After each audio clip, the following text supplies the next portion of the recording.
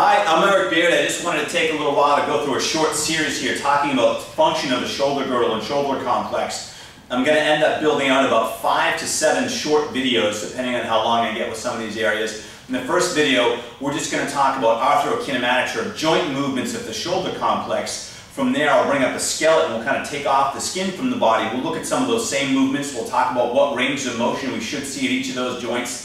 Then we'll talk about muscle function and what muscles are bringing each of those joints through their motion. And that's probably going to take us 2 or 3 sessions to get through. And then I'll begin to break up these groups of muscles and how they function throughout the shoulder complex together to give us this wonderful shoulder complex and wonderful shoulder girdle that we have.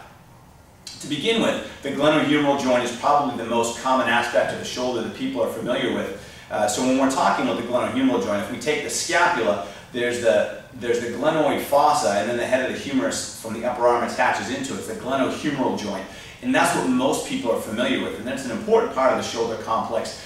It's highly mobile, not much stability there. It is worth spending some time on, but there are some subtleties around other aspects of the complex that we'll spend time on. But as a review for what we're going to see at the glenohumeral joint, we're going to have flexion, we're going to have extension, we're going to have abduction, we're going to have adduction, you're going to have internal rotation or medial rotation, external rotation or lateral rotation. You're also going to have some horizontal adduction and some horizontal abduction.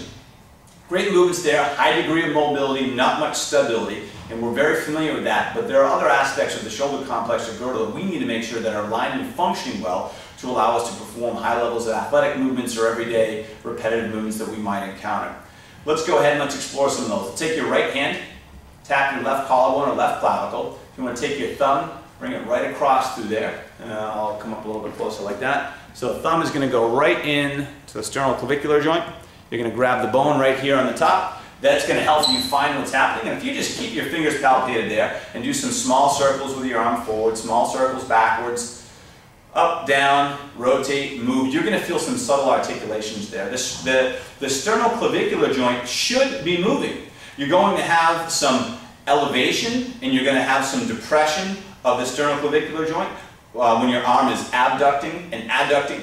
When you're moving in the horizontal plane, when you're horizontally adducting or abducting, you're going to have some protraction as the clavicle moves away from the body and some retraction as it moves backwards. You're also going to have some posterior rotation as your arm's coming up, and behind you over here, you're going to have that posterior rotation of the clavicle as well. And then there's going to be, some people call this an anterior rotation or just a return to a neutral position as well. So smaller joint, but very important that we have the clavicle moving correctly, because if the clavicle doesn't move correctly, then the other side of the joint is the sternoclavicular joint, but you have your acromioclavicular joint, which is the most commonly separated joint in the shoulder, tends to get thrashed, and there's not as much movement in through there. The acromioclavicular ligament particularly gets pretty beat up as the clavicle joins into the acromion, or that shelf or ridge-like process right here, which is really part of the scapula.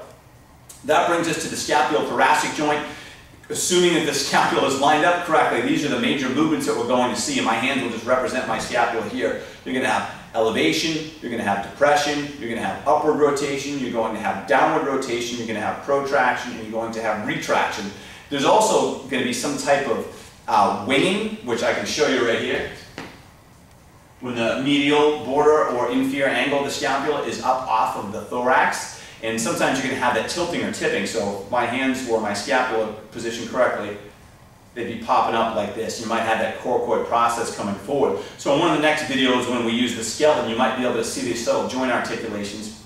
But as the scapulothoracic joint moves, you're going to dictate some of the function and alignment of the rest of the shoulder complex. Same thing throughout the rest of the complex. So we've got this amazing shoulder girdle with a high degree of mobility and a low degree of stability. The scapulothoracic joint isn't even a true joint.